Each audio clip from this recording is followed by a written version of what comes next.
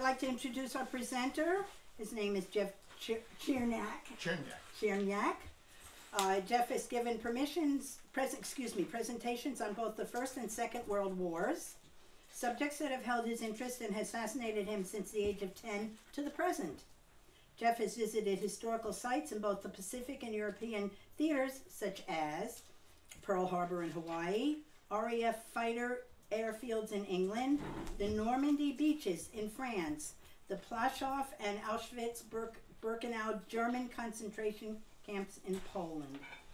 And now, here's Jeff. First off, I'd like to thank the vets. I know there's some vets in the room here. God bless you. Thank you for your service.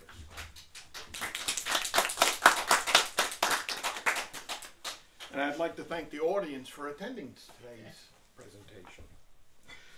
Questions, if you have any questions, please hold them until the very end. I'd appreciate it. All right, here we go. These booklets, I will be going through them page by page, and you can follow along as we move along. Now, we're going to have a raffle at the end of the show. That's why we have the propaganda who tweeted. This book is up for this one, and these two books are up to be raffled off. All right, so someone's going to win a book. First off, I'd like to mention the fact this flag. This is an original. Who can tell me what's different about this one? 48 stars. Got it.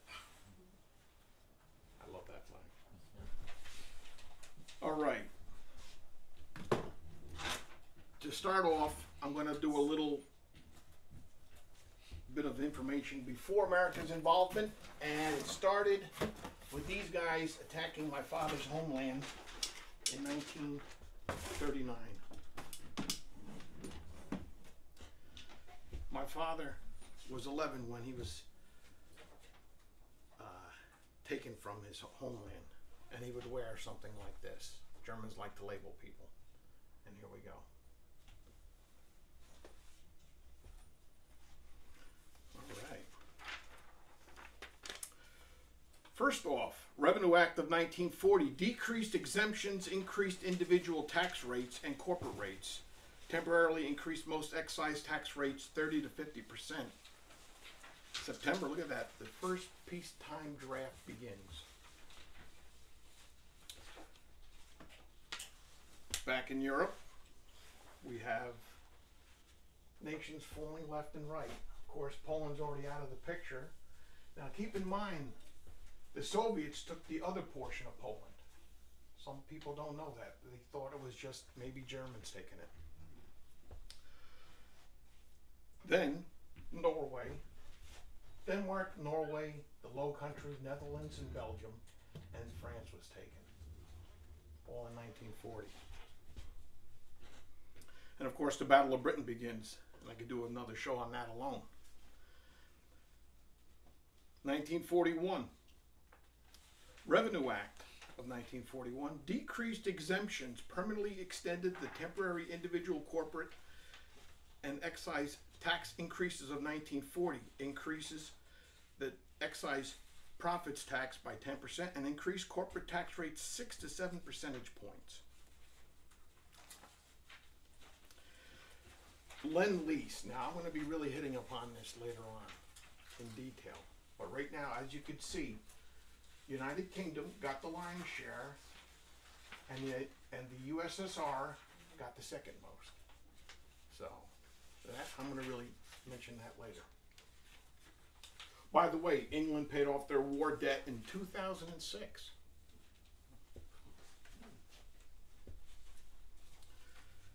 Now, Lend-Lease, this provided any nation weapons and supplies the president deemed vital to the defense of the United States. FDR once said if your neighbor's house was on fire, you would lend him a hose. Right? Roosevelt would proclaim the U.S. as the arsenal of democracy. Victory Gardens started to spring up across the land. Now, a little side note. FDR was having a tough time starting up the war machine because of his New Deal regulations and his taxes were hurting the growth of war production. So he decided to privatize. And then production went through the roof. Here's an example. Henry J. Kaiser, an American industrialist who was considered the father of modern shipbuilding. He operated 7 major shipyards on the West Coast, and they were called Kaiser shipyards. He desperately needed workers because most of them went to the aircraft building industry. How he obtained those workers is through giving them health care at 80 cents a week. How many of you heard of Kaiser Healthcare? There you go.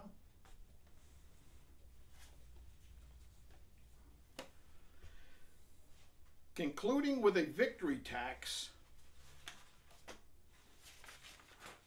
first of 7 war loans drives begin, otherwise known as war bonds, after December 7th.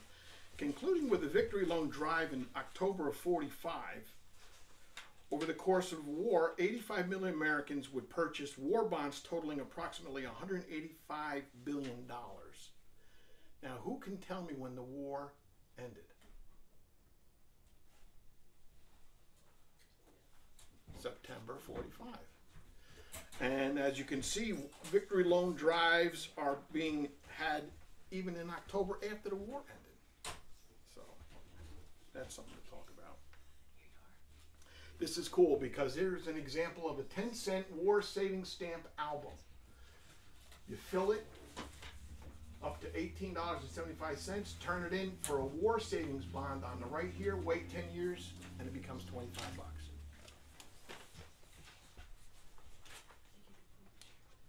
Meanwhile, back in Europe, Germany invades the Balkans.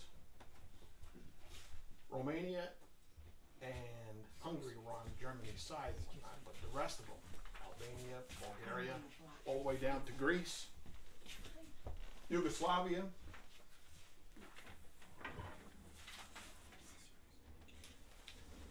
Rommel lands in North Africa, continuing with his African campaign all the way out towards Egypt.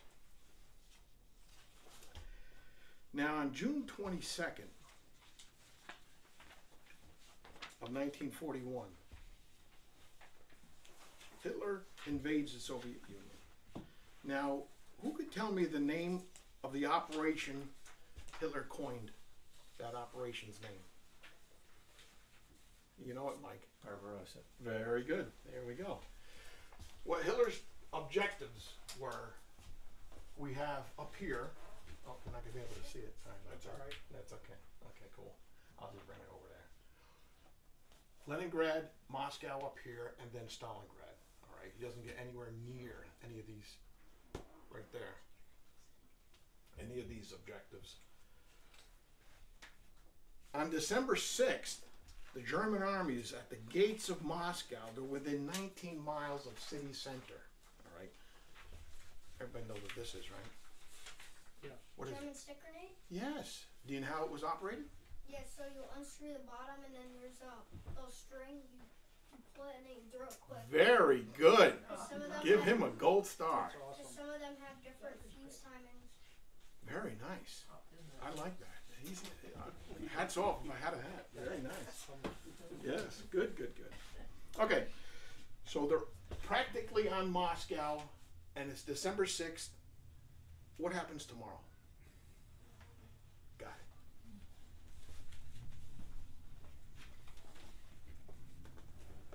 I'm a board gamer, so I use my game boards towards my presentation. Here we have the Pacific. Forget Russia now. That's another thing. So, what we have, turning to that page, Pearl Harbor. As you can see, the aircraft that were involved in this attack, this would be known as a Zero fighter. These are all aircraft carrier-based aircraft, all right? And they launched like 150 miles north of Oahu on the December 7th. Here is a Val-Die bomber. here is a Kate torpedo bomber, okay?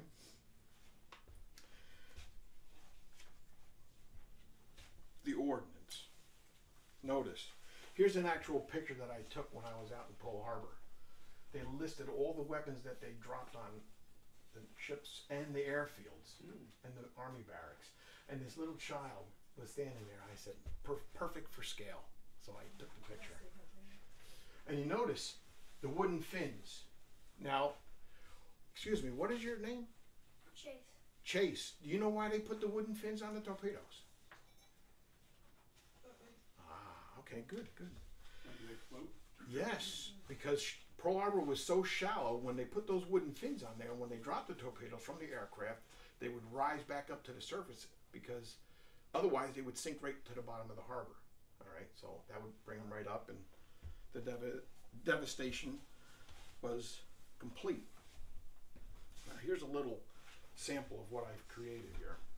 Here we have, these are the battleships that were actually in the harbor the day of. All right, another little game piece here I have. And these, all of them were damaged. 4 of them were sunk. The red dot ones were sunk, Arizona, Oklahoma.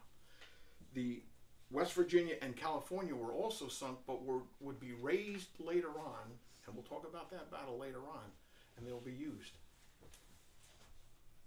Now the aircraft carriers, right here is the number of Japanese battleships, so we're really outnumbered now. All right, we still have more battleships on the East Coast, but and down here we have the aircraft carriers, and I'll explain those dots later on.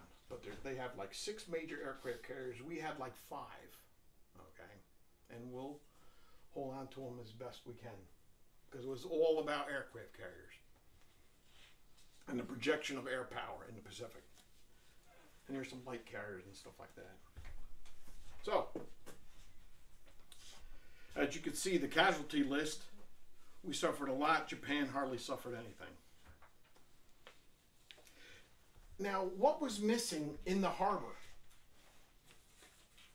Chase, what was missing in the harbor that the Japanese really wanted to destroy?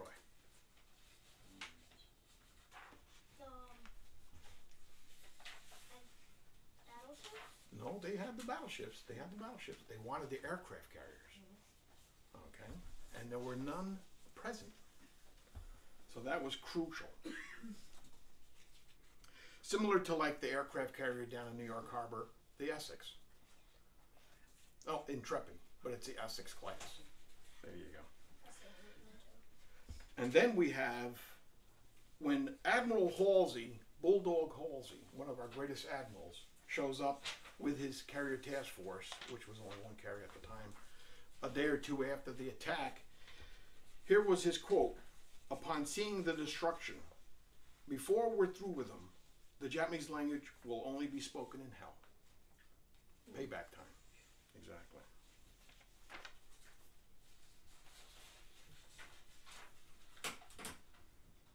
All right. Japanese also ran amok,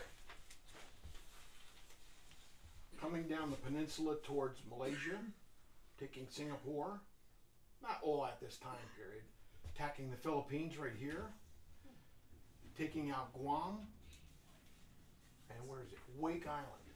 Right? Of course, the map's a little skewed, but it has all the necessary islands.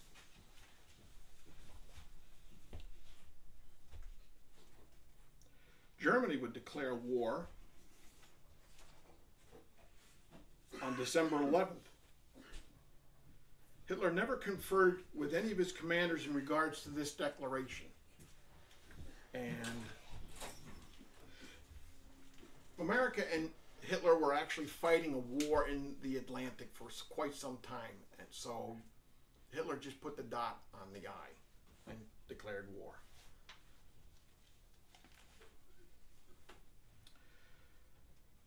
During that month of December,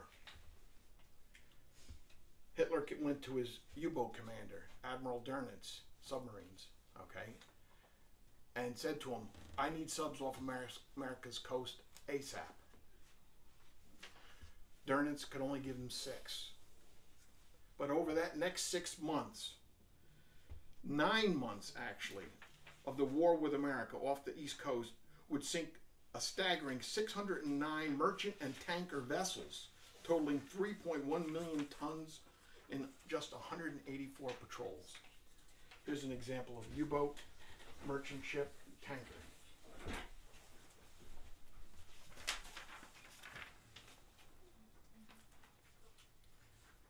All right, Flying Tigers. Here we are on page 5. As a side note in regards to the formation of this unit, President Roosevelt signed an unpublished executive order to create this unit in April of 1941. 1942, home front. Scrap drives. Look at that, rationing. They did a great job.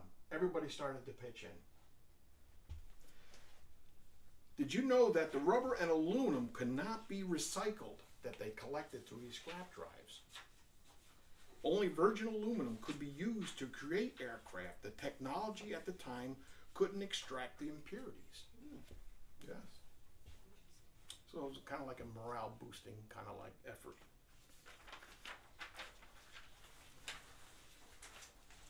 During the siege of Bataan, it's not shown on this map, but I'll show it to you on another map a little later on. Well, I'll show it to you right now.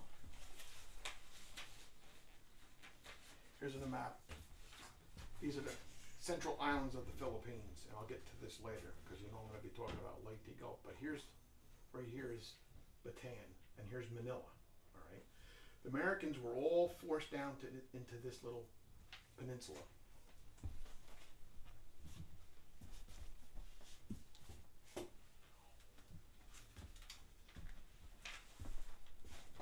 During that siege, due to the growing food crisis during the siege, a Milky Way candy bar would try to be sold for $37.50.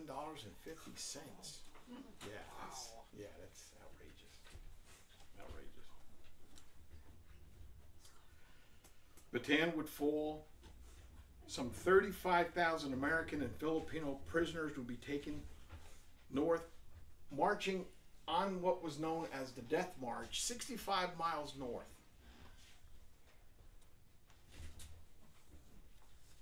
POW camps.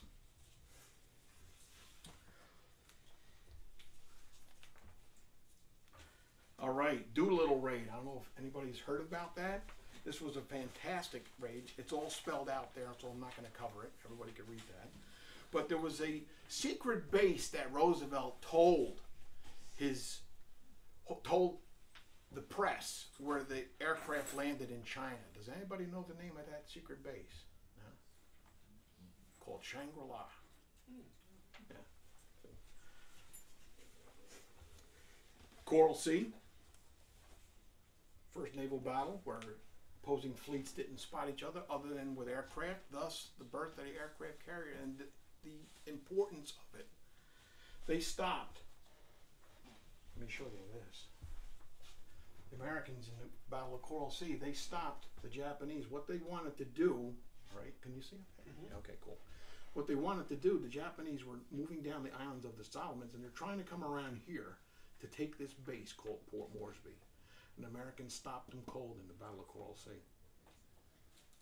They lost the Japanese lost a light carrier, and we lost a major carrier, the Lexington. But that was their first stop, first upset in the Pacific. May 6th, Corregidor Falls. And again, it's not shown. Oh, I don't know. Forgot to put it on the map there. Anyway, it's right in the heart of Manila Bay. And that ends the Pacific Campaign. Now, a lot of people are, maybe not. Everyone heard of the Battle of Midway? Mm-hmm.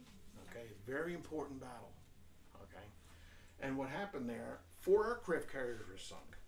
And it stopped Japan's expansion into the Pacific. They were trying for the island of Midway, right there. And it stopped them cold. Now some say, oh, that's the turning point. I don't believe it's the turning point. Everyone's played chess, right? there you go. When you put the king in danger, what are you doing? You're putting him in, got it, check. Exactly. This was a check on the Japanese expansionism in the Pacific. Now the significance about the losses, okay, they lost 4 aircraft carriers. Thus, the 4 red tacks above the Japanese carriers. They only had 2 left, 2 major carriers left. More on the way, but what they didn't lose, and I have it documented in the sheet there, is the air crews. That's so significant because the air crews, 110 out of 480 were lost. The rest of them, 370, are going to get recycled back into the Japanese military, whether it be land-based attacks and so forth.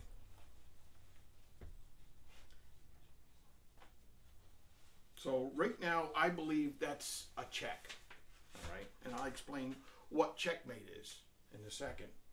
So, at this time, Japan was moving south, and they're moving towards this place called Guadalcanal, all right? And it's significant because looking at this, if they take Guadalcanal, they could project air power throughout the rest of the Pacific and to cut off Australia because they've already owned all these lands. They've already conquered all these lands.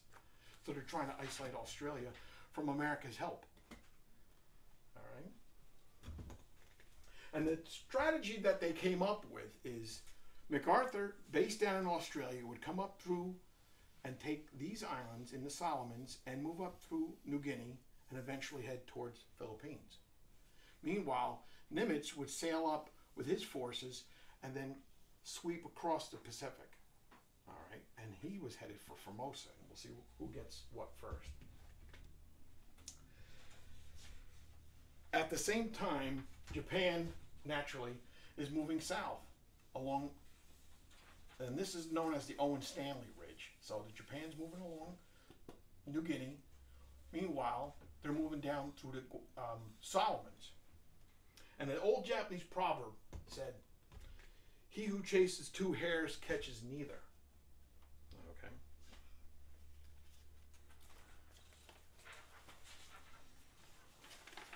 The turning point, I believe, and I'll state my case behind that, is Guadalcanal. It's named after a village in the province of Seville, Spain. It's shaped like Jamaica, but half in its size and area. The island is divided by a mountain range. To the south, the mountains run straight into the sea, similar to the west coast of the island of Oahu. Who's ever been there, you'll know how steep that is. Making it useless for trade or war. To the north, flatter lands divided by rivers, great for agriculture and airfields. There you go. And now we're on the Guadalcanal page. Japanese forces landed a surveying team on June 8th. Started to construct an airfield in July of 42. America has to react. 7 naval battles will be fought over this island, 2 of them being carrier battles. Now, does anybody know of this individual right here? Medal of Honor winner. John Basilone, highlighted in the, and what is that, HBO? The Pacific, all right? Born in Buffalo, New York, moved to Raritan, and his statue is down in Raritan. I saw it, it's beautiful. What an honor to a great hero. And we'll know more about him later. All right, these 5 gentlemen, who are they? Sullivan Brothers. Got it. I'm going to read it a little bit here. All 5 of these brothers were on board the light cruiser USS Juno. It was damaged in a nighttime surface engagement. While attempting repairs the next day, it was torpedoed and sunk by a Japanese sub. 700 men were lost, including all 5 Sullivan brothers. All right. Only 10 men survived this travesty. The weapons used in the Guadalcanal campaign and throughout the Solomons were their primary weapon was the long lance torpedo, and here's an example on the bottom. Here's the Japanese long lance torpedo, and here's the typical Mark 14 torpedo. You could see a Mark 14 on out in front of the VFW on Route 208 in New Paltz. Yeah, see that? So, the significance behind the Japanese long lance torpedo was it was liquid oxygen filled. That meant it never left a wake, so you can never see it coming at you. And the explosive warhead was devastating. Blow off bows of ships, sink them outright, break them in half. And now, here I have my reason why I say Guadalcanal is the turning point in the war. Here are the losses. We've had them all laid out. It looks like it's almost pretty even. America lost more in its naval element, in manpower, but Japan lost, and I noted it here, approximately 1,200 pilots. Japanese aircrew losses were primarily among their top quality and best trained personnel. So whatever was saved from Midway was brought to the Guadalcanal campaign, which ended on February 9th, 1943, squandered away to only be lost against the great American forces. Unstoppable at this point now. Only in late 43 did Japan start to train pilots in much greater numbers. Now this is really going to hurt them later on, and I got details on that. Here we go. Home Front Revenue Act of 1942 decreased exemptions, including on dependents, increased individual income tax rates, increased corporate tax rates. A 5% victory tax was created on all individual incomes over $624 with a post-war credit. The act also created deductions for medical expenses. A lot happening in America right now. At this time, America was building up its strength in England for the eventual launch across the channel. Although they were very close allies, some animosity persisted. English would say of the Americans, they were overpaid, oversexed, and over here. And Americans' response to that was, they, the English, were underpaid, undersexed, and under Eisenhower. So that was a little dig. I like that. That was pretty cool. All right. The Allies invade North Africa. They land over here. Americans land at Morocco. The British land over here, all along here. What they're trying to do is race this way because Monty, on the other side, and his 8th Army are moving in from Egypt this way. So what they're trying to do is catch them, and they're going to catch them in Tunisia. Rommel and his vaunted Africa Corps.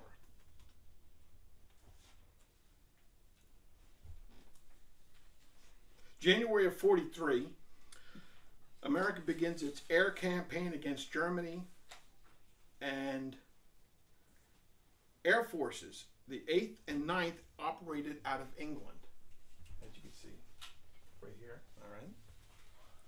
The RAF also operated out of England, and when America finally gets into Italy, they're going to launch airstrikes to Germany and points anywhere it wants to from the 15th Air Force.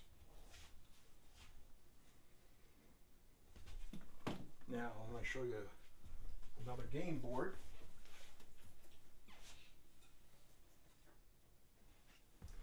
Here's an example, another game board, but as you could see, I could walk out a little bit there. As you could see, you got the oil refineries, you have the industries, you have the air bases, and you have the aircraft industries. And then the airfields are in red. All right. All of these targets were bombed by the RAF and the American Air Force until the rubble bounced. They got the job done.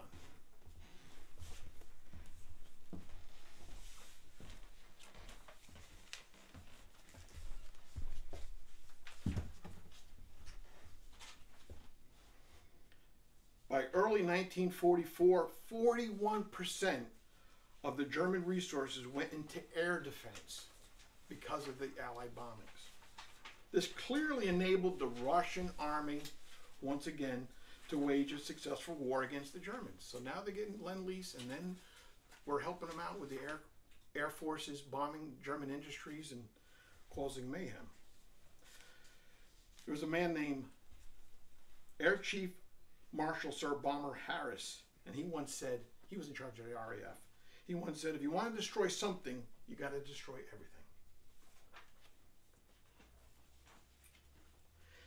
The primary bombers that the 8th Air Force, or all the Air Forces, used was the B-17. This is a model of the Memphis Belle, okay, built when I was a kid. So, 12,731 were built during the war. On short range, 400 miles or less, they can carry a payload of 8,000 pounds. Long range, 800 miles, their payload was reduced to 4,500 pounds. And the price of one of these would be $238,329 per plane. That was then. I don't know what it would be now. I gotta look into that. So, all right. Battle of Kasserine Pass happens like around this area right here. The Americans got their first taste of what Rommel was like, and they didn't like it. This is the primary weapon they used. This is a Sherman tank. This is a little bit upscaled model of it. Did anybody see that movie Fury? Yeah. So this is like Fury. This is a 76 millimeter, but they normally had a 75 millimeter. Okay. 49,234 tanks were built during the war. The main armament was a 75 millimeter gun, later upgraded to a 76. Cost $33,500 a piece. If you want to see an example of a Sherman, go out in front of the West Point Museum. There's one out in front. A perfect example. May 12th, Africa Corps is wrapped up and they're out of North Africa. All of North Africa is clear now. Now what next? But until then, there's other things to take care of. I wanted to focus on this one Black May. Notice I left a blank. All right. Now, at this time, with the U-boat campaign going on at full force, U-boats, of course, are submarines. Germany had something like 300 U-boats going forth, going back, and sitting in their bases. This month was the worst month. After this, they went on the defensive. No longer were they the hunter. They were the hunted. Out of 300, guess how many were lost in that 1 month of May? 150. Nope. 40. That's not bad. That's not bad. And it would get worse. Carl Dernans, the commander of the U-boats, brought them all back and said, we got to reassess. Something's going wrong. Yeah, the tide's turning. And then, of course, we have here the Enigma machine. And then, of course, we have the Ultra. And this is Alan Turing. This I took from The Imitation Game because it just fit my program. I don't know if anybody saw that movie. I'd recommend it. I knew it was. Yeah. So he did a great job in it too. Oh my God, you know. And the equivalent in the Pacific to read the codes of what the Japanese are doing, it was known as magic. Current Tax Payment Act of 1943 reintroduced the requirement to withhold income tax in the United States. Tax withholding had been introduced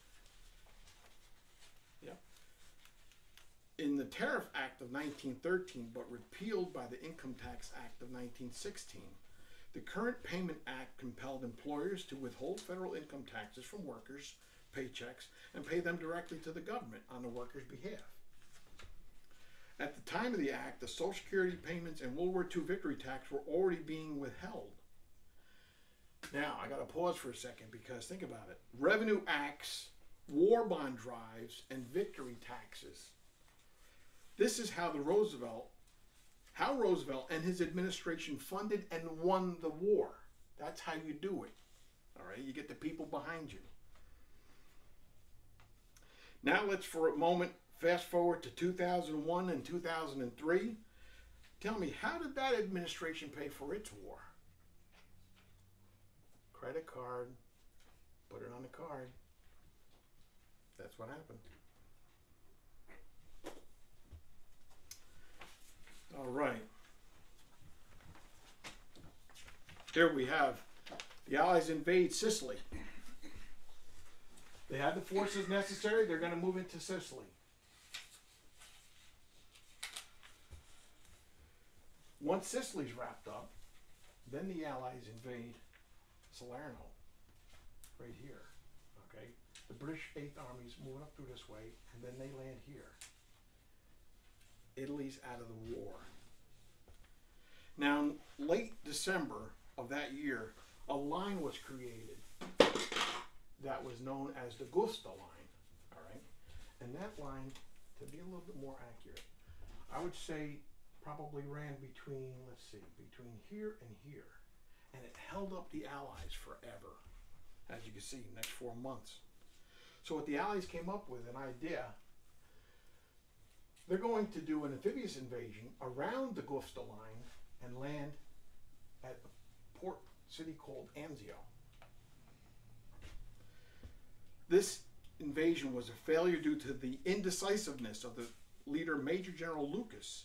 Anzio became known as the largest POW camp in Europe. The German forces contained the invading Allied forces and maintained the Gusta line. This is a gun that, I don't know if any of you been to Aberdeen Proving Grounds? All right. Was stationed there. Oh, really? Good show. This is Leopold, otherwise known as Anzio Annie. This was the gun that would fire down on the Allies sitting on the Anzio beachhead, not doing anything. The Gusta line finally was broken on May 11th. And this is important because during the battle, there was a fortress, or there's a mountain, and there was an abbey on it called Cassino, Monte Cassino. All right, and they tried to take that mountain 4 times. I would say it's around here, actually. All right, they tried to take it 4 times. On the 4th time, they actually took it. Now, when I visited Poland, on my first day there, my daughter and I and my niece were leaving the hotel. All right, and there's singing going on in the lobby. So we get there a little bit late, and the elderly gentleman walks off out onto the road, out onto the street and all. And I'm like, what happened? Oh, he was one of the veterans of the Monte Cassino. He's one of the Polish that actually took the mountain. And I ran out and got his picture. Isn't that cool?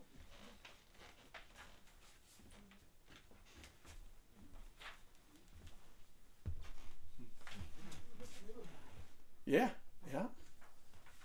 That was so cool. I was so happy to do that. All right. All right. So, the open city, the Germans left Rome alone. Open city of Rome was captured by the Allies June 4th. What's going to happen in 2 days' time? Right. Next page, D-Day. Exactly. Who can tell me what the D in D-Day stands for? Day. Day. That's what it stands for. That's what it stood for. Yeah. Now what I'm going to do is I'm going to hand out some of these. There we go. I'll of course need these back for the next time around. There we go. sir. Thank you. You're welcome. There we go.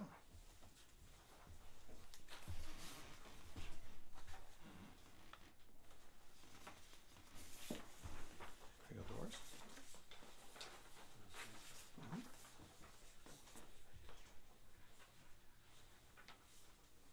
And can we get one back to Sandy there? I know she'd love to see those. Thank you. And Rebecca, would you like one? You're good? Okay, cool. All right, everybody's got one. Good, good, good. All right. Now, troop deployments. This is the significance of the Russian forces.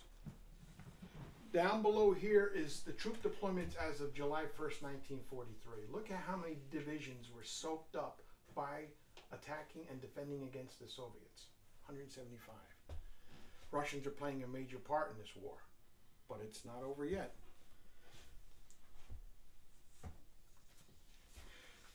Now, my heading on this paper is, was it necessary? Was D-Day necessary? By June of 1944, the Germans had 58 divisions occupying the Low Countries, Belgium, and France. Look at that. All along here. All along. 58 divisions, okay? Even some divisions down here. Soviets were tying down 228 divisions. Pretty big. Operation Bagration launched 16 days after D-Day. On June 22nd, 1944, the Soviet offensive consisted of 2.4 million troops supported by 36,400 artillery, 5,200 tanks, 5,300 aircraft against German Army Group Center, which numbered 700,000 men, 900 tanks, and 1,350 aircraft. In 9 months' time, the Soviet forces annihilated 17 German divisions and reduced another 50 to half strength. Net losses, 42 divisions. Bagration forced the Germans to redeploy.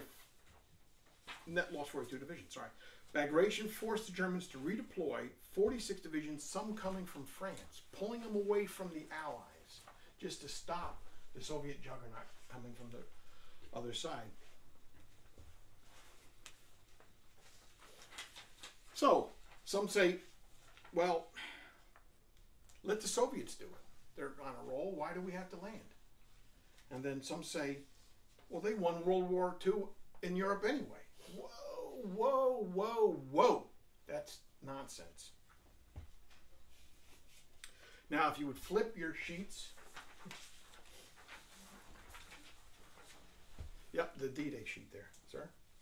Right there. Yep. Yep. Here's a little backstory on that.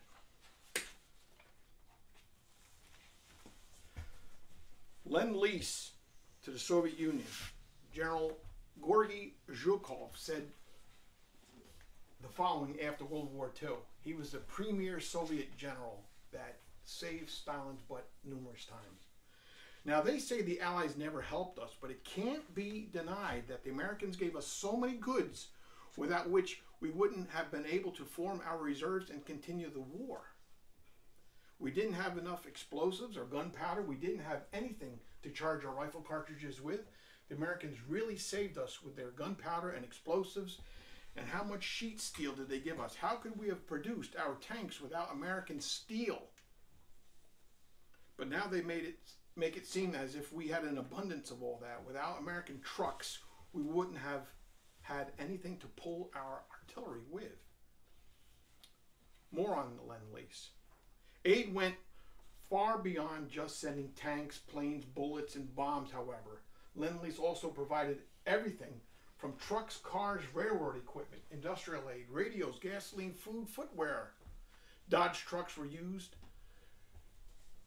just as critical as T-34 tanks on the Eastern Front.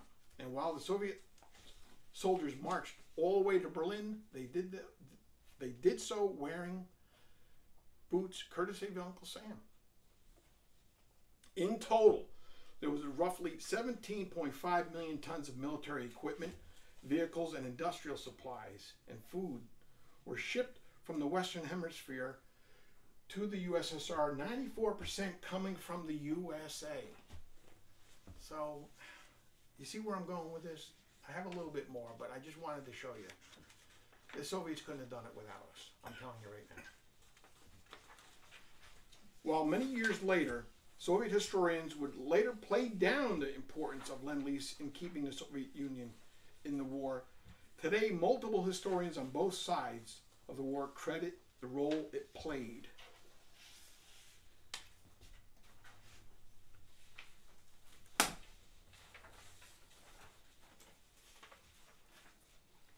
So, here's the reasons why I feel it was necessary. We told the French we were coming, so we gotta stick to our guns. A deal's a deal. We told Uncle Joe that we're gonna give him a second front, all right? And the biggest reason why we had to go is this. Could we trust the Soviets to stop at their designated treaty lines? No. We have to go. Whether we like it or not, we gotta go. That's the reason. All right. At this time,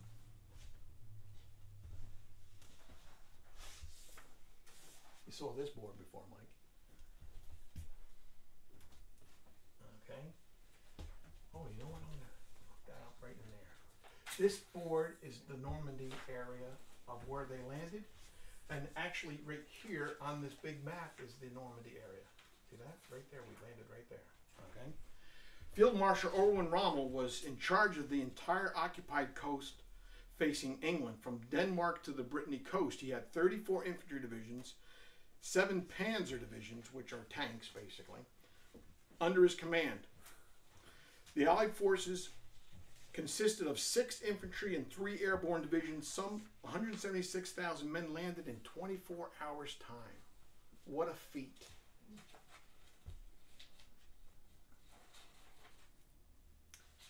They were transported by 4,000 ships, escorted by 600 warships, 9,500 of aircraft of all types provided air cover for the operation.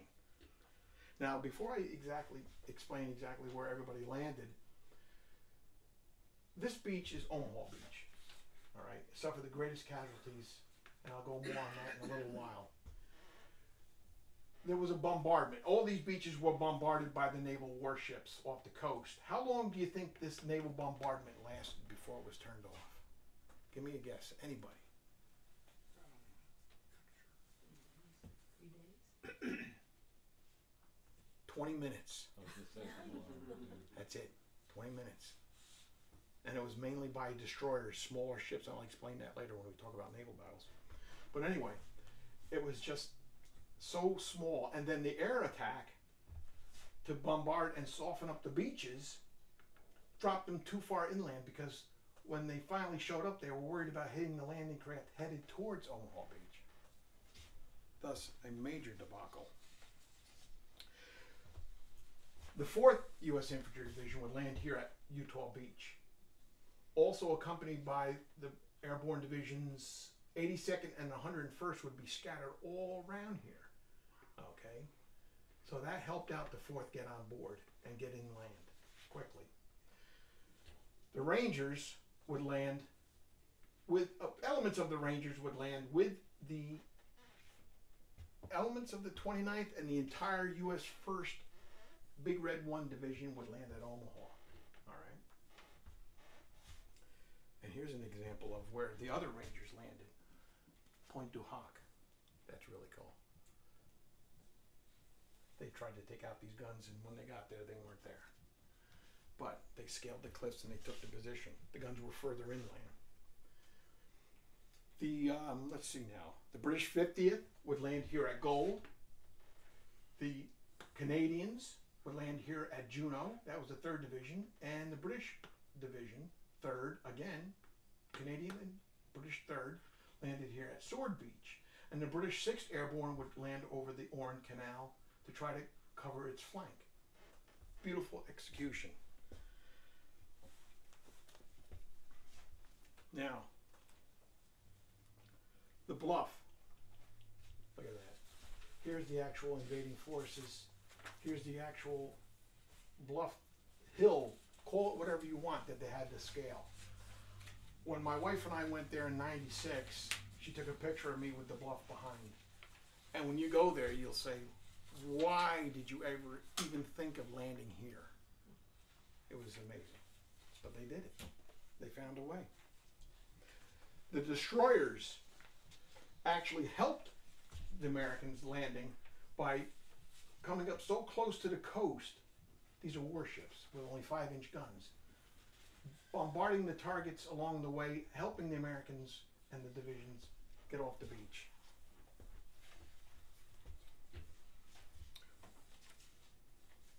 Does anybody, how many of you have seen Longest Day? Okay, and you heard this sound, right? This is what you would, this is what the airborne would carry. I got this at Normandy. And then when you hear the click back, then you know it's a fellow airborne guy. So that was really cool. Here is an actual piece of a German fortification. All right, you could just pick them apart. The fortifications are still there today. All right, look at that. Oh, I just took it out like a weak or a limp tooth. You know?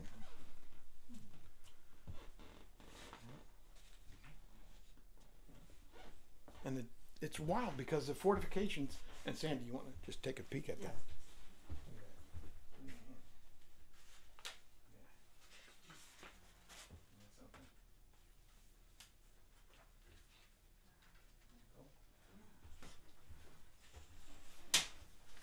Yeah, the fortifications were at like 45-degree angles, so when the troops landed, the fortifications were like this, firing on their sides and not facing that way so the ships can just blast them head on. And the Germans had it figured out. But it was a fortress without a roof. And then before Tom Sizemore did it in Saving Private Ryan, I did it, so I'm taking credit. This is actual sand from Omaha Beach. Isn't that cool?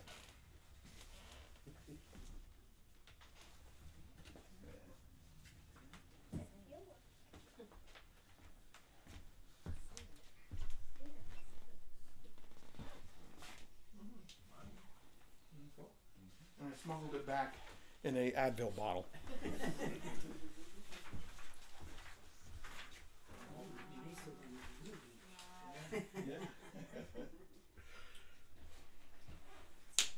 Now there was a battery of 4 guns in between Omaha and Gold Beach, and this is where one of the guns stood. I got my picture in front of that too. Yeah. Love that. That was so cool. And then finally, the breakout occurs on July 26th. They landed June 6th, and it took them a month, almost 2 months to break out from this area right here. Meanwhile, the Russians are just pounding them on the Russian front. All right.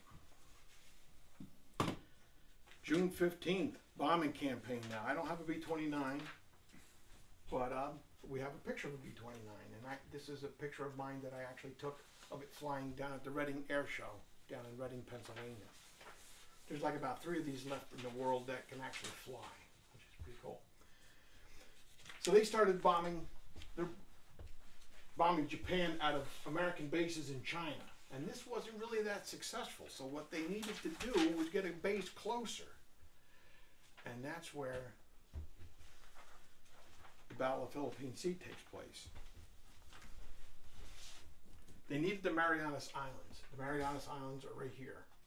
Saipan, Tinian, and Guam, right? Which is a lot closer to Japan. Now, it's been 20 months since the last aircraft carrier battle was fought.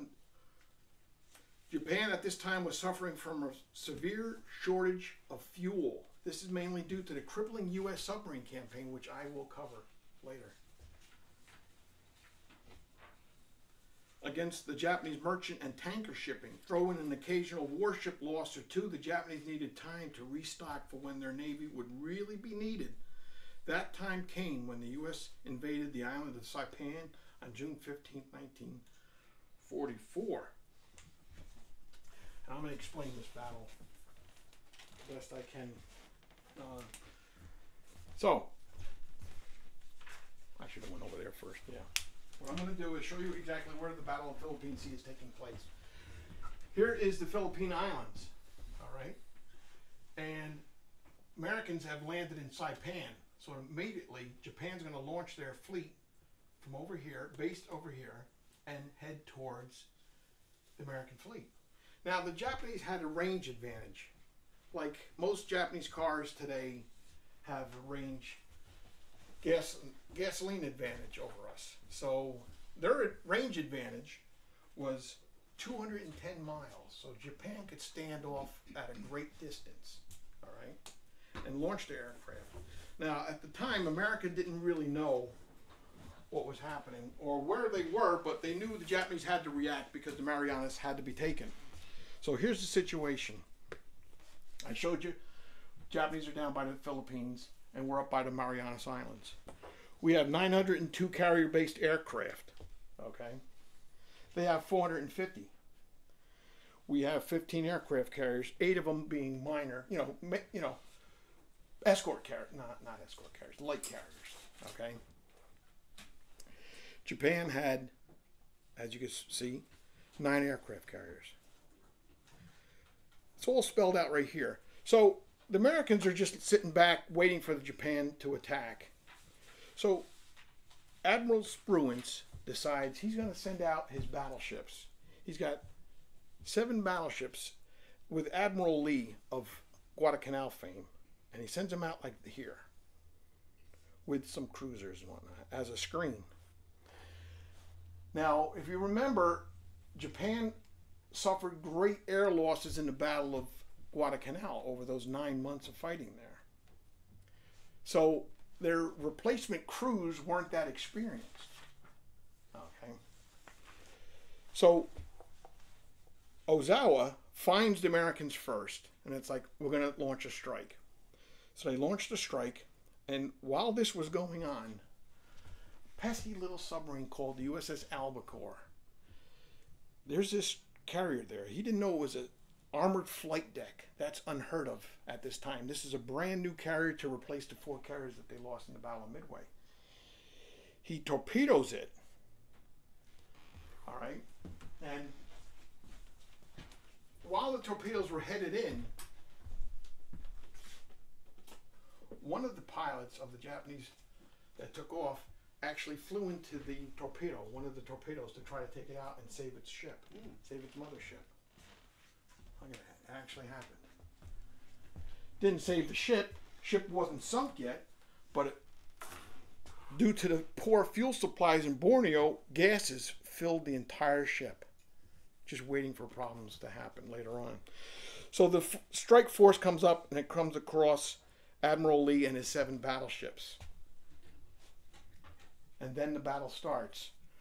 What Raymond Spruance did was he launched a combat air patrol of his fighters and circled Admiral Lee, thus beginning a battle that was incredible. Here's an example of a 40 millimeter anti-aircraft shell. All right, it's a dummy. Okay, that's why the hole in it and whatnot. But that's what would be fired at the Japanese. Tons of aircraft were shot down. The carrier fleet was safe.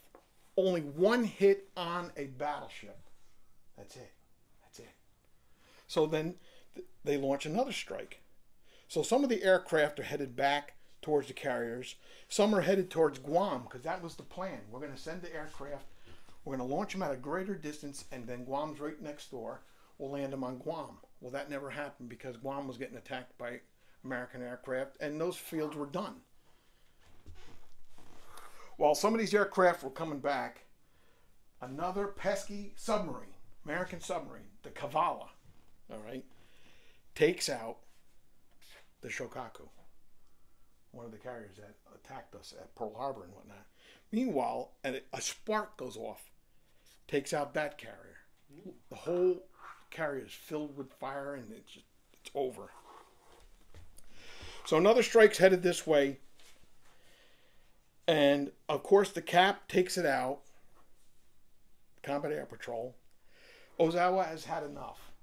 Now America still doesn't know. Okay, it's got reports, but the Japanese are leaving. They're headed back towards Japan. Okay, so it's up to Spruance to say, all right, what are we going to do? We can launch a strike. We have to find the fleet. He finds the fleet, but it's late in the day of the next day. So it's like, do I launch or do I not launch? Because the flyers will have to land at night. And that's unheard of in carrier operations at this time in the war.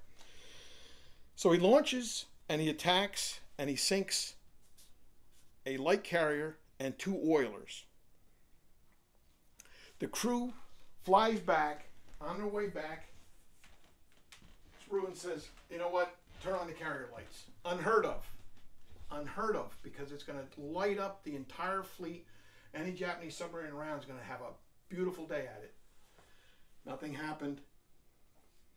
At the conclusion of this battle, known as the Battle of Philippine Sea, it was known as the Great Marianas Turkey Shoot because some 415 Japanese aircraft were shot down.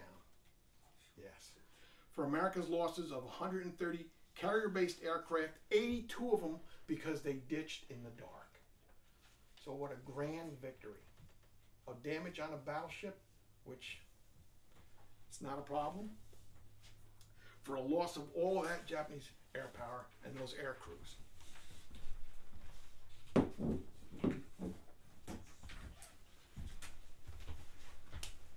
At this time, napalm was used for the first time on the island of Tinian.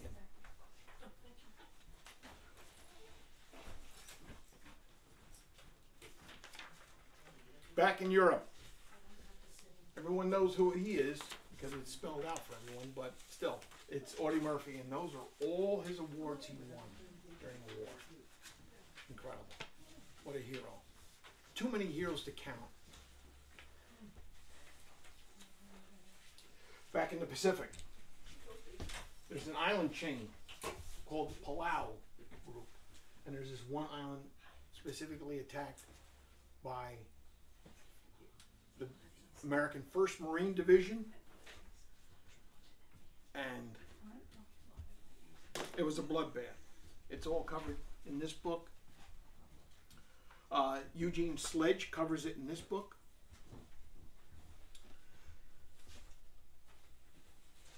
It was on the books, so it had to happen, even though the war progressed a lot better than both MacArthur and Nimitz thought it would.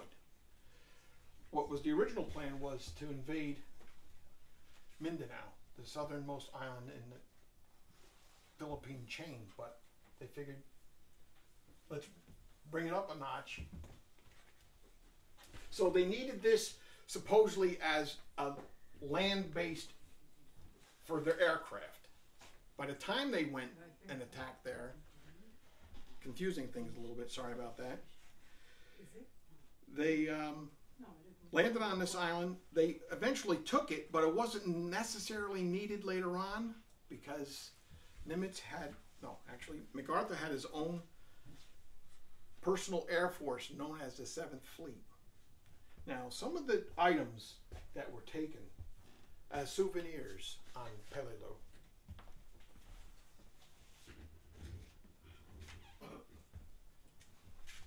We have, there we go. Isn't that cool? So we got a little Japanese battle flag. And then, real prized possession.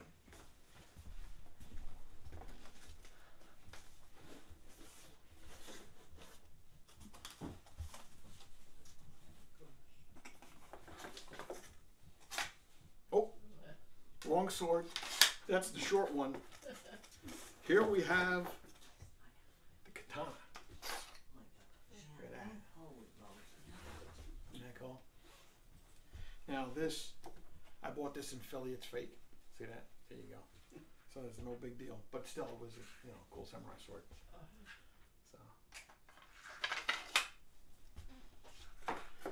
So those were sought after prizes of the American Marines. This book covers something else that one guy tried to bring back on a ship, and I'm not going to tell you about that, but it was like, get that out of here. So anyway, then we move on to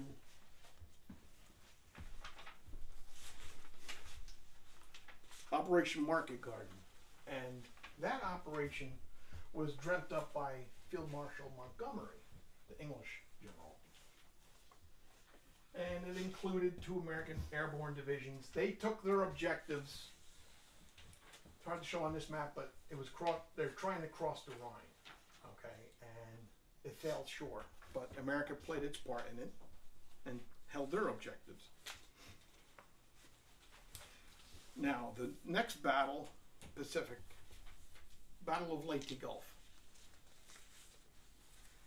I'm going to show you this one in detail.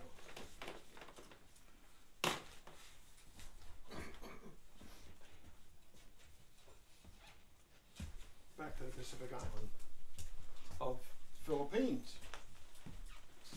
Here we have Central Philippines. This is, like I mentioned before, Mindanao.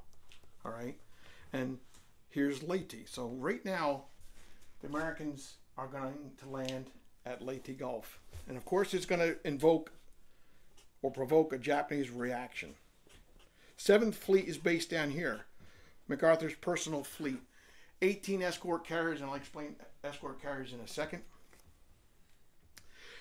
This plan was really complex, but this is practically the only plan that Japan actually it worked for. So, out from Borneo comes Kurita and his heavy battleship force. 2 of these ships, sisters, Yamato and Musashi. Okay, so he's coming out this way. Meanwhile, from Japan, a guy named Shima is coming along this way. So is Nishimura coming from Borneo, but of course Nishimura gets here first. All right, comes up through Surigao Street like this, with Shima following closely behind. The force is involved in these operations. Nishimura, 2 battleships, some cruisers, nothing really of great strength because a lot of it's lost. And of course down here, Shima, a couple of heavy cruisers, no big deal. But they were supposed to coordinate all of this together, and after the first punch in a boxing match, all plans go to hell, right? So what happens here is Admiral Halsey with his 3rd Fleet is off Samar Island, all right? And he spots Kurita coming around, snaking through the Philippines, and he blasts them. The sister ship of this ship right here is sunk. It was just found maybe back in 2012. Yeah. So Kurita's had enough and he's starting to head back. Meanwhile, Jesse Ohlendorf, an admiral under Kincaid down here in the 7th Fleet, sets up a force of old battleships. Remember the yellow dots over those battleships? They were here. So were other ships from the European theater, all lined up along, waiting for Nishimura and Shima to come on up. We're gonna take them on. Blasted. Now on the way up, they were harassed by PT boats. Example of a PT boat, go to Kingston, there's a PT boat hulls along the Rondout. Okay? And then, further up, destroyer squadrons attacking. And then they run into Jesse Ohlendorf's force. Totally stops them from ever entering Leyte Gulf. Okay? Then, the other plan to pull Halsey away, and this was just a brilliant plan. Ozawa of Philippine Sea fame, he's got 4 carriers left. The rest of them, they can't even have enough fuel to send them out. he sails out here, and when Halsey found out that there's carriers up there in the north, he's like, it's like saying a squirrel to a dog. He's like, it's like, oh, I gotta go. So he takes his third fleet and heads on up against the Japanese, leaving the San Bernardino Strait wide open. Now, Kurita says, all right, you know what we're going to do? We're going to come back. We're going to give it another try. Now, Halsey knows this is happening, but he's like, I'll take a calculated risk, because what's left behind is a taffy. Small little group of ships, destroyer escorts, destroyers, and escort carriers, 6 of them. And they were just on anti-submarine patrol, so they really didn't have anything to fight actual Japanese major warships. Okay? So when Kurita comes sailing out of here and starts headed down here towards the Taffy 3, he's like, wow, this has to be a trap. This is too easy. Okay? And it's like, okay, let's keep going. And these brave souls, covered in the book that I recommend more than any book ever when it comes to World War II, is this one right here. It's my favorite book I ever read. I used to give these away, but I can't find any more copies. Maybe because I'm talking too much about them. So, these brave souls, the escort carriers, and an example of an escort carrier. You read. English called them Woolworth carriers. They were also known as jeep carriers, one torpedo ships, or Kaiser coffins. Ernie Pyle, everybody has heard, great correspondent, described landing on an aircraft on one of these like this. It was like landing on a half a block of Main Street while a combined hurricane and earthquake was going on. Yeah, it's crazy. So these tiny little ships, meanwhile, things like this are bearing down on the tiny little ships. Perfect example of a destroyer escort is up in Albany, the Slater. Okay? Yeah. He's going there with Cub Scouts soon. Wow, you're going to love it. You're going to say, that little ship took on this thing? Yes. Yes, it did. They ran headlong, firing their torpedoes, firing their little gun, trying to stop the Japanese fleet from bearing down on the escort carriers, which was their objective. Now, just to give you an idea of what the Americans faced, and bring out the pizza box. Now, I created these things called barrel diameter inserts. You could actually take this and actually stick it inside the barrel of a gun. Okay? This is the Yamato's 6-inch barrel. These little guns right here, all right? They were bearing down on the Americans. 6-inch. Heavy cruiser, Chokai, 8-inch gun. All right? It's gonna get bigger. Japanese battleship Haruna. Yeah. 14-inch gun. Yeah. That second battleship on your page here, that's the Nagato. Here's a perfect example of what was facing what. This is the Nagato.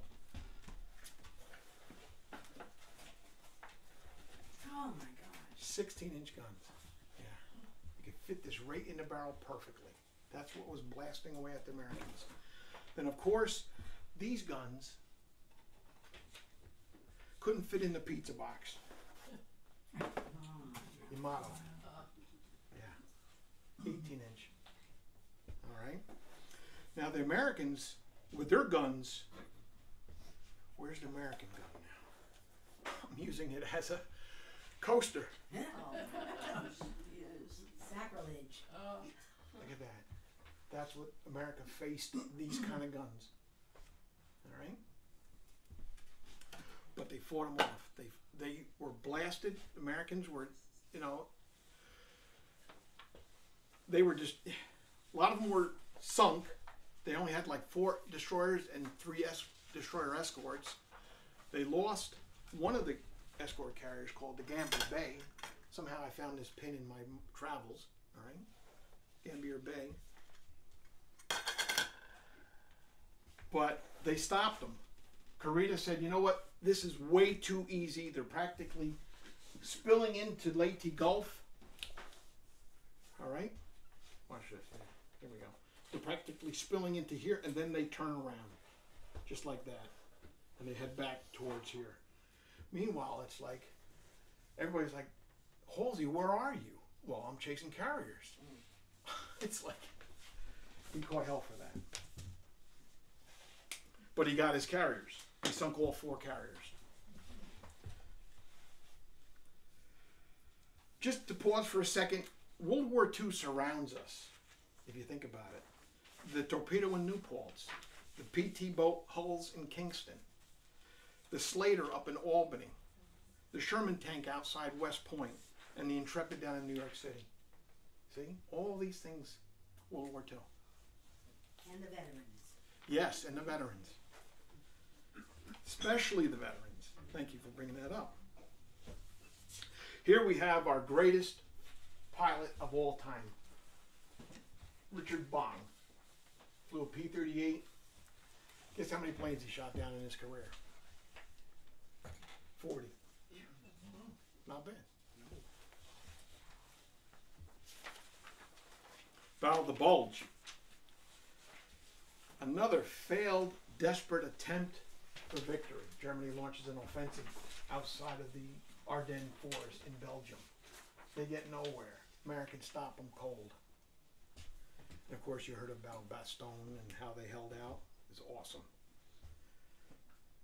Back to the Pacific, and we have Iwo Jima. Notice, this is very important because if we own the Marianas Islands, okay, if we own the Marianas Islands, then what we have to do is take Iwo Jima, and then any of our airmen, when they start bombing Japan, need a base closer, they could just land on Iwo Jima, which was cool. Plus, it provided fighter support of the bombers flying from the Marianas over to Japan itself. John Basilone of Guadalcanal fame couldn't stay home. He lands on Iwo Jima, first day, dead. Medal of Honor winner. Couldn't stay home. He had it all. Nimitz would quote, uncommon valor was a common virtue. 22 medals of honor would be given out on that island. Back to Europe. Bridge at Remagen. They crossed the Rhine. The Americans crossed the Rhine. This is a little skewed and whatnot, but the Americans were the first to cross the Rhine. Again. Okinawa. We're closing in. Here we have Okinawa right here. So close to Japan. Okinawa took 3 months to take. The northern 3/4 of the island took 3 weeks. The southern quarter of the island took 3 months. And at that time, back on the 7th of April, 1941, the Yamato and a light cruiser and some destroyers sailed out from Japan to beach itself on the island and help out the Japanese. Well, you know it didn't get there, and I'll show you a picture of how it not got there later on. Europe. Americans liberate the concentration camps of Buchenwald on April 11th, Dachau on April 29th, and Mauthausen on May 5th. And they surrender unconditionally on May 7th. Now, I want to pause for a second because I've got to give kudos to General Eisenhower. When he and his forces found out what was going on, he knew later on in life there's going to be deniers. And he's like, that's not going to happen on my watch. I'm going to videotape everything, and it's going to be documented for the rest of time. God bless him for doing that. Back into the Pacific. The bombing campaign. Got another visual. I love my visuals. Now, in August, the war was wrapping up. The armistice would be signed on the 15th. And the average monthly bombing average was 34,402 bombs. Tons.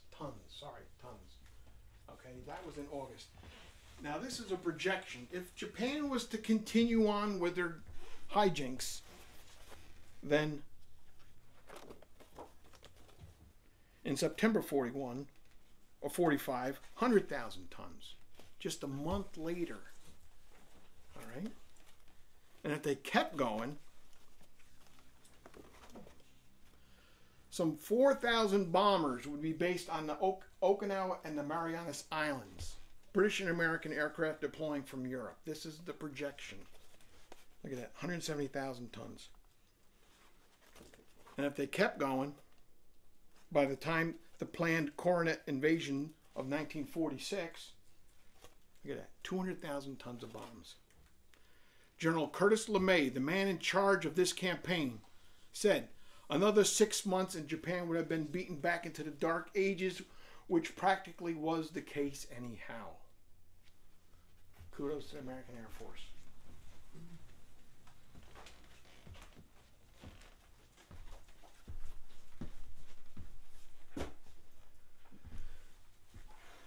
All right, as you can see here,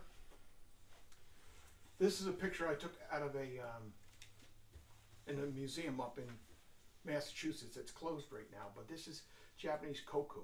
It was fused together by 5,400 degrees temperature from the bomb being dropped. I read a story about a Japanese survivor named Futaba Kitayama. She attempted to wipe the blood away from her face after the bomb, only to find out she was wiping the skin off of her face. Yeah.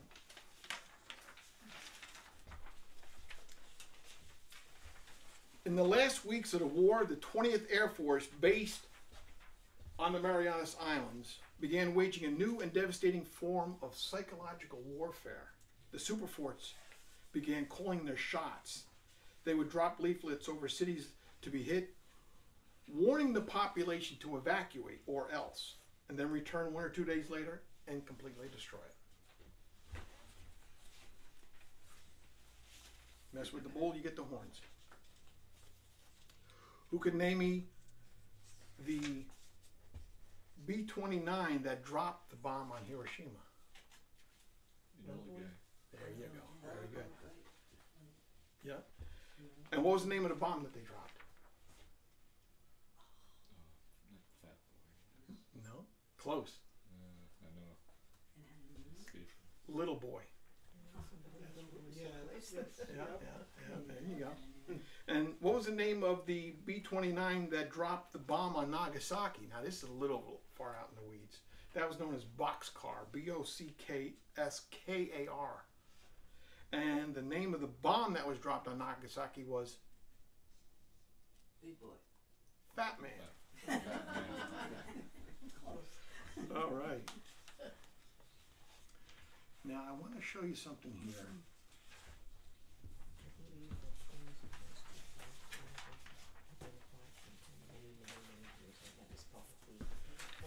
Now, Chase, can I borrow you a second?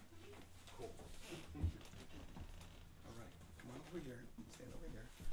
Here's, we're going to have a little picture explanation time. Well, you know what this is? Kamikaze headband. Oh. Yeah, it doesn't have the dot, but close enough. Okay, it's not a real one. Now here we have, if you would hold this up. Oh, you want to be in the picture? Come around the side. No, come around. There you go. Here we go. And I'll show this to you guys in a second. Okay, you're not going to miss out. Okay, here we have the fear of a kamikaze right in your grill. Okay, you know what?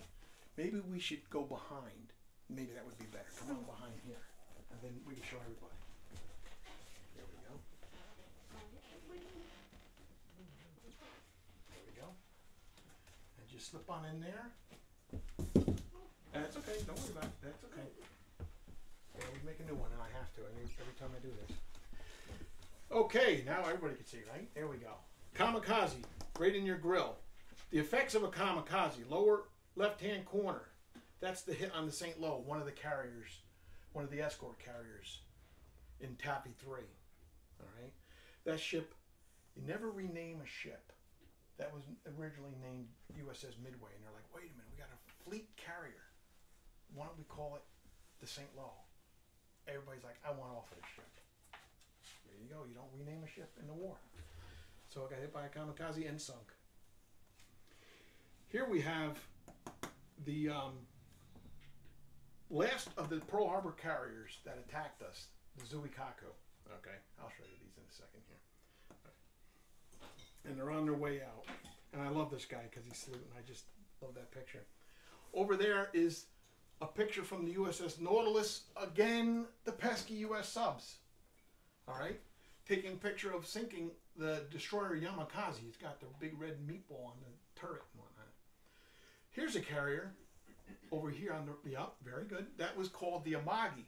Never made it into battle. Americans caught it in the harbor. Didn't have enough fuel.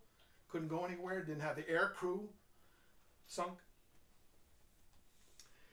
And over here, remember I talked about the Yamato trying to beach itself on Okinawa? Well, look what the Americans did to that thing. Blasted it in half.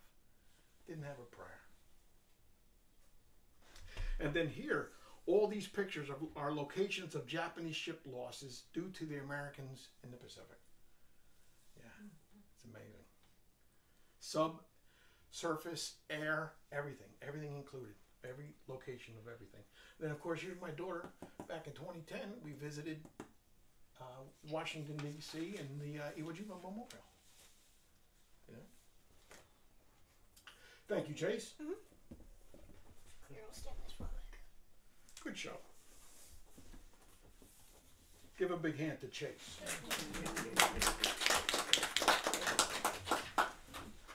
All right. Okay. And then we have, just in regards to the silent service, the U.S. subs, they made up 1.6% of the U.S. Navy. 1.6%. Ready for this? They sunk, contributed to 51 to 56% of all Japanese shipping losses in the war. Silent service. And one of our greatest sub-commander, Richard O'Kane, this man, sank 31 ships in 5 war patrols. Amazing. Then, of course, here we have, I picked this up at Pearl, and here's the Article of Surrender of Japan. Conditionally, mind you, they held on to their emperor, not like Germany, unconditionally. All right? That concludes my presentation.